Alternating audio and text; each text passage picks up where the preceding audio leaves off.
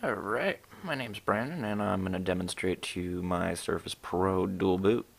So I created my own bootloader, as you can see, and this is the Surface Pro. Let's make sure you guys can see it. Ooh, look at that nice little kickstand, all that stuff.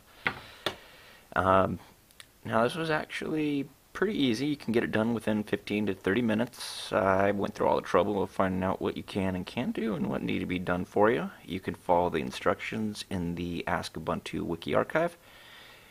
And first here we're going to go ahead and load up Windows 8.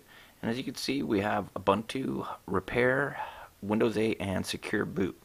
I left the Secure Boot feature in there because I want to easily be able to activate it or deactivate it. Would have to be done from Windows. But the Repair also gives you the refreshed kernel and the option to repair your current kernel. Alright, so we're going to go ahead and continue on.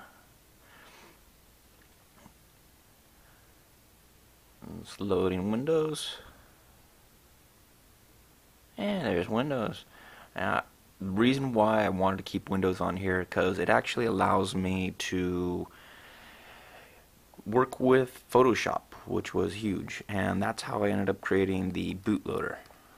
So, just want to go ahead and show you. It runs well on the Surface Pro, very well actually. I used Photoshop, Adobe Illustrator actually initially because that's where my logo and graphics originally are made in, and I moved over to Photoshop just because it's a little bit easier to edit the things I was editing.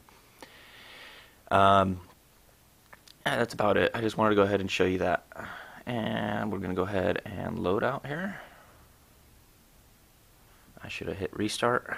I'll go ahead and power back on. And I have it load straight into Ubuntu. It's on a 3-second timer. And everything. Power button again. Must not hit it. And it'll load straight into Ubuntu. Hey, there's nothing there. It would be for terminal text if it displays. Goes into Ubuntu. Bam. You still have the Wi-Fi driver issue, which you will need to still apply a fix to until Ubuntu repairs this. I don't know where that's at. I know a couple people have reported bugs on it. We'll see if there's a fix soon. This works great with either 12.10 or 13.04.